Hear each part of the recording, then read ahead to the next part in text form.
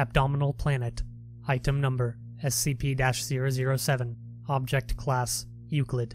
Special containment procedures. SCP-007 is to be contained in a sealed room measuring 10 meters on each side. Room is to be furnished comfortably as a living area, along with whatever items are requested by blank, hereafter referred to as subject, given that providing subject with requested items would not compromise security. Subject is not to be allowed to leave the room, and is to be detained with force if necessary.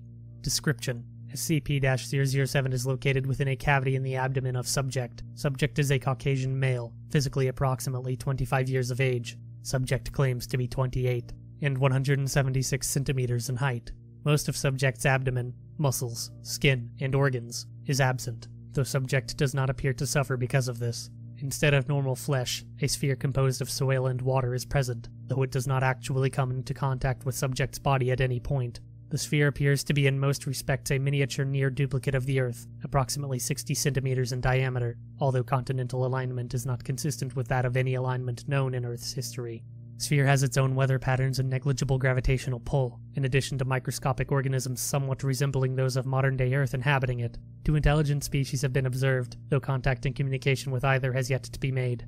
Technology levels of observed species must be checked at least once a week and, as of blank, are approximately equal to that of 15th century Earth. Subject claims to be named blank, but no records of such a person can be found. Subject does not require food or water, and while he has been observed consuming both, what happens to such substances after being swallowed is unknown. Subject is intelligent, IQ has been measured at 128, and amiable, and regards the planet in his abdomen as a minor curiosity about his body.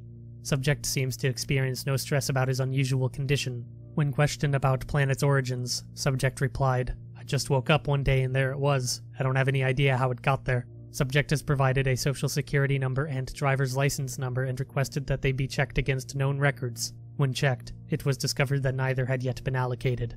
Dr. Blank has a weekly chess game with Subject, during which Subject's mental health is evaluated. Dr. Blank reports that Subject does not seem to mind the restricted living environment, and has yet to attempt to escape or show signs of violence or mental illness, though he has repeatedly requested a computer with an internet connection. It is recommended that this not be provided, as it may be used to compromise security.